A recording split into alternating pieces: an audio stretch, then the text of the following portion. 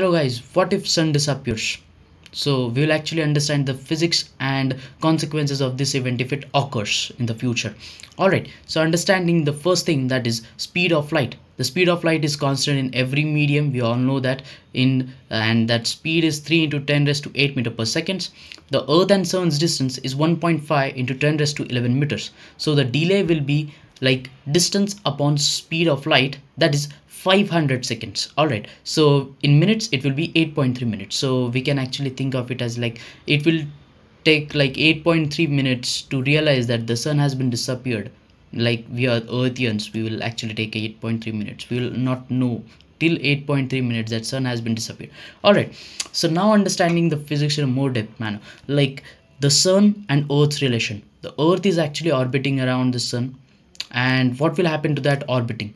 The If the sun is not in the existence, what will happen to the orbit?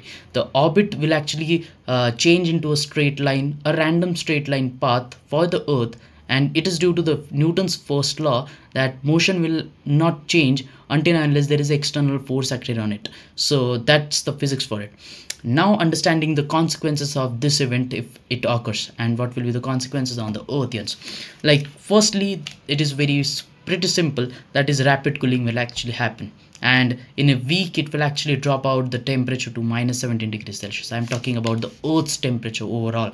All right, and in a year it will actually form a blanket of ice around it, and all the natural habitat and everything will actually get sufficed, and like every life will get destroyed. So this is the consequences of it, this event if it occurs, and I've explained the physics and consequences.